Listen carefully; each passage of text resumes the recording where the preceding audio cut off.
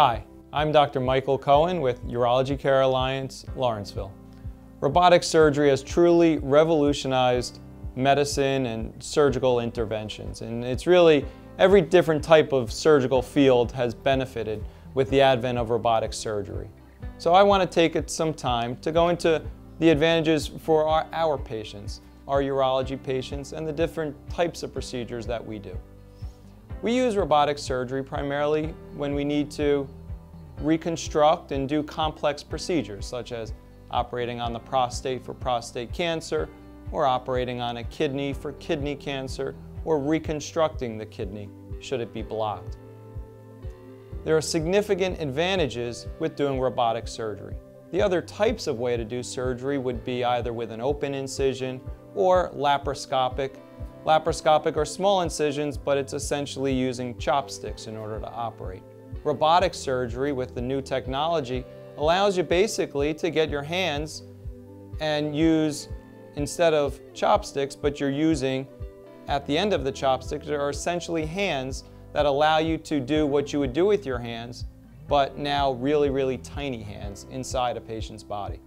This allows us to use very small incisions instead of large ones. It also significantly decreases post-operative pain for patients. Also, the blood loss is significantly less using robotic surgery. Utilizing the robot for prostate cancer has truly been revolutionary.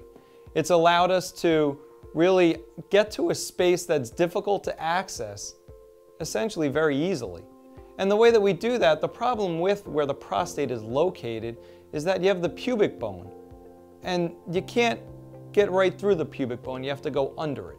So anatomically it's difficult to access. So robotics has truly allowed us to bring our eye underneath that area so that we could get a close-up view of the prostate. So let me talk a little bit about the anatomy of the prostate, the bladder, and how robotics truly makes it possible to remove the prostate and then to reconstruct everything.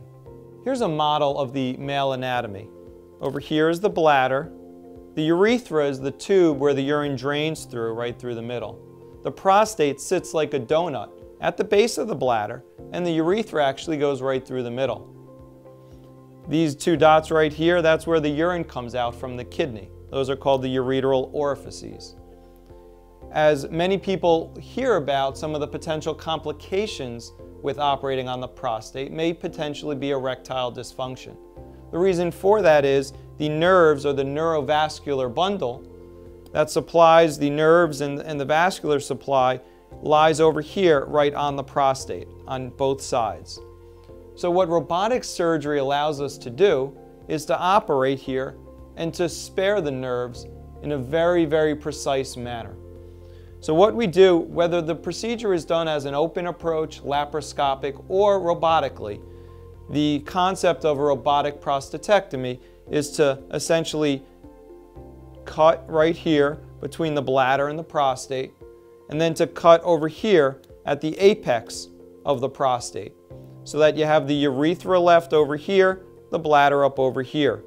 What we also do, in particular with robotics, is we're able to precisely preserve the neurovascular bundle on both sides of the prostate.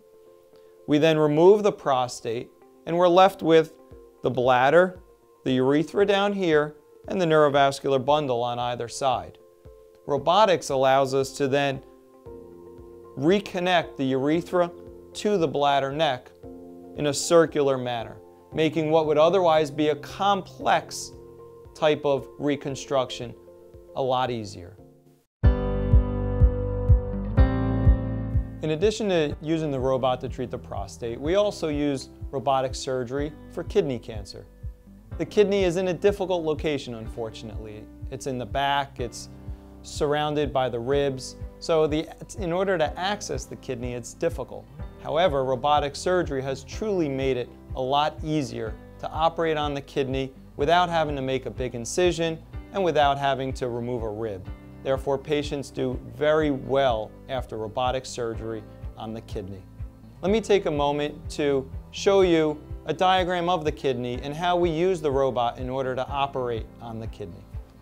The robot allows us to make small incisions and just to operate on the kidney cancer itself without having to remove the entire kidney. Let me take a moment to explain to you the anatomy. Here's the artery, and there's usually just one artery going to the kidney and one vein bringing the blood back. Here's the kidney itself with the drainage of the urine here in yellow. Up here is a picture of where a typical kidney cancer may be located.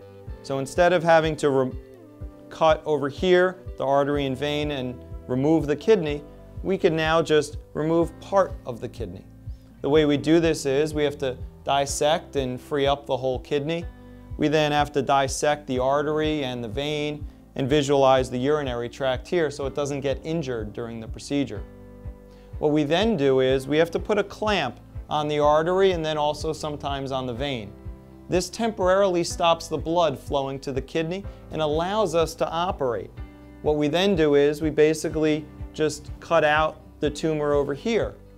Once that's gone and in a bloodless field, again because we put a clamp on the blood supply, it allows us then to reconstruct the kidney, put it back together, and then to unclamp the artery and the vein.